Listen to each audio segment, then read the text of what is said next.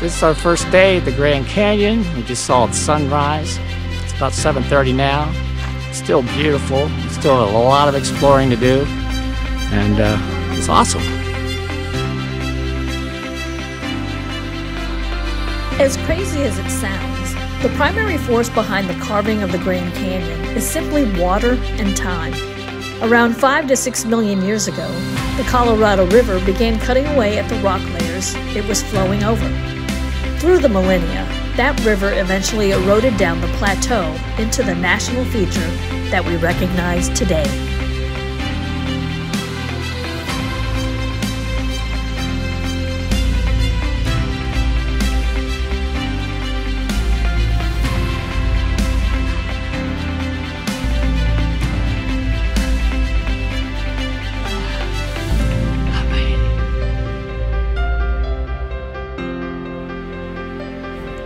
The Grand Canyon is not the deepest canyon in the world, but it is one of the most visually stunning.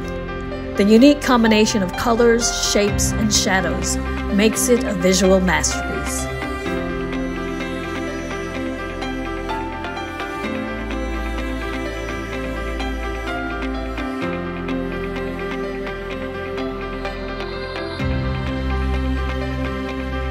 This video doesn't even come close to being here live.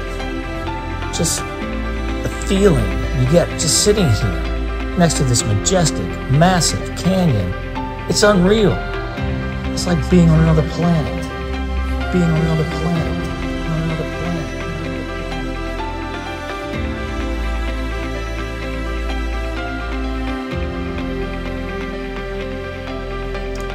With all this open space, it makes you feel so free. I wish I could just take off and fly over the canyon like this bird.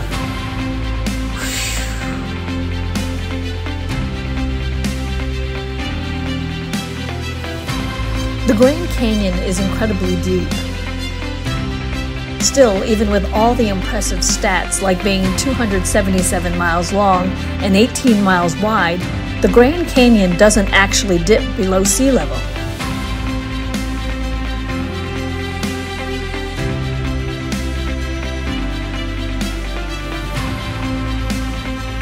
The air at the Grand Canyon is among the cleanest air in the United States. Take a deep breath. The elevation of the south rim is around 7,000 feet above sea level. We were so amazed by the sunrise, but the sunset was even more spectacular. My goodness, at sunset, the canyon just comes alive with many different textures and shadows and a magnitude of colors that just are ever changing as the sun dips behind the horizon.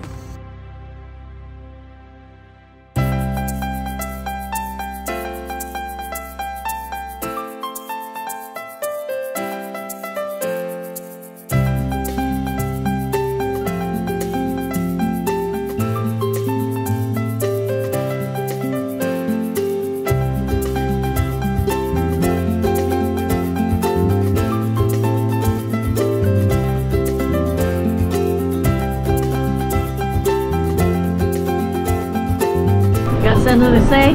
Hey, we finally made it to the Hoover Dam. It's very windy, it's hot, but it's really kind of awesome. And then after that, we're going to head to Vegas and go see my CD30.